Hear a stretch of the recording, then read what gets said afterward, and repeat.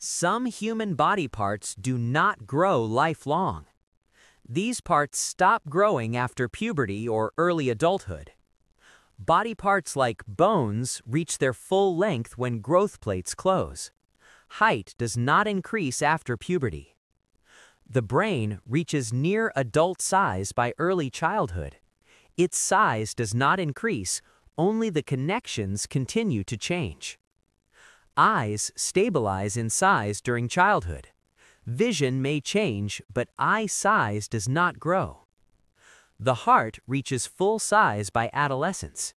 Any enlargement later is due to disease, not natural growth. Lungs stop growing after adolescence. Capacity may decrease with age. Teeth do not grow once fully erupted. Any changes later are due to wear or movement.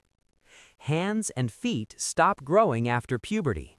Apparent changes are usually due to soft tissue or swelling.